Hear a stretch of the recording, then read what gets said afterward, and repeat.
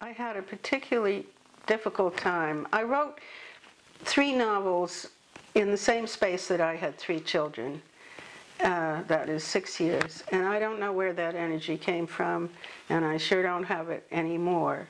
But it was sort of just a natural thing. It was like somebody going to work. I would go to work in the morning and produce a few pages, and then it just, without any let up. And as I got older, that kind of energy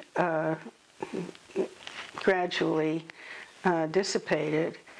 After I can't remember which novel it was, but it was long after we moved, I think it was before Trophy House. I wanted to write a novel about Madeleine Albright, who was then the Secretary of State for Clinton, and she had gone to Wellesley. She and Hillary Clinton were good friends, and it came out that she was Jewish, and she had somehow covered this up. Whether she claims she didn't know, I don't see how that's possible. And especially during the war.